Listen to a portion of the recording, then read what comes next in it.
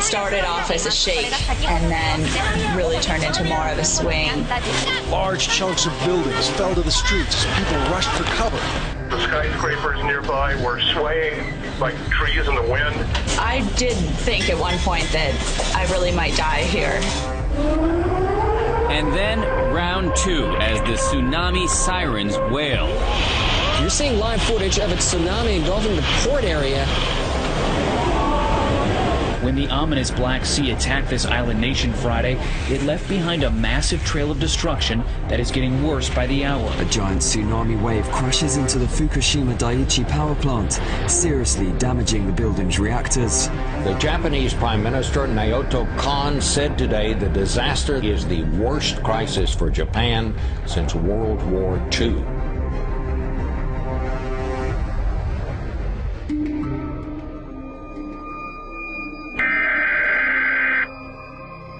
The National Weather Service in Birmingham, Alabama has issued a tornado warning for Tuscaloosa County. A tornado warning means that a tornado has been spotted heading for your area. Seek shelter in an interior. This has been the country's worst and deadliest tornado outbreak since the Great Depression. Governor Deal declared a state of emergency in 16 counties. You'd think the death toll will go up. Yes, sir, and we do.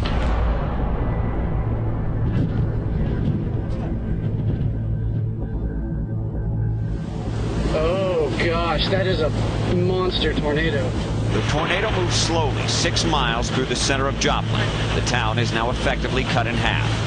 It was just crazy. It was like a jumbo jet was landing on your house. I love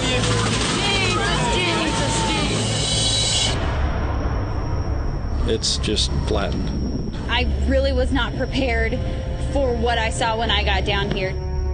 Search and rescue crews sift through the rubble trying to locate missing loved ones, and the death toll moves past 100.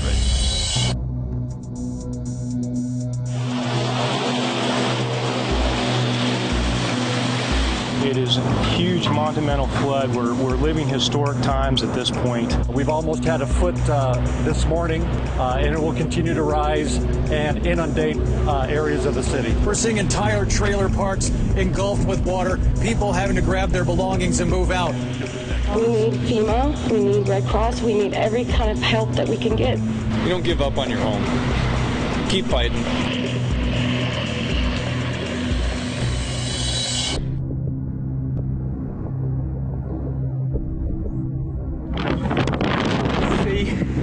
The floor is trembling and the rocks are falling down. Good evening. The New Zealand city of Christchurch has been reduced to ruins by an earthquake, with dozens killed and unknown numbers of people still trapped in the rubble. Can you call out to us, please? The center just a few miles from this city of several 100,000 people. I mean, looking around, there was just, people hysterical, not knowing really what to do next. Magnitude 6.3 quake left a lasting impression on the landscape and on the people. Flames raging out of control in northeast Arizona. This is exactly the kind of thing we hoped wouldn't happen. The way this thing is working, you may not have that much time. Fire officials are putting out the order to hundreds that it's time to move to safety. We packed up for everything that we could. Memories and clothes. We don't want to leave. I'm going to cry. We don't want to leave. Irene, roughly the size of Europe. It is staying on course to head north, with major American cities still in its crosshairs. Shelves emptying in the scramble for last-minute supplies and food to last 3 days. New York evacuated about 137,000 people in the low-lying sections of Manhattan. What we also saw was a lot of flooding. We're talking ankle deep, knee deep, waist deep. This is chaos. I never saw anything like this in my life. A massive dust storm rolled through Phoenix. It was more than 1.5 miles high. Take a look at this.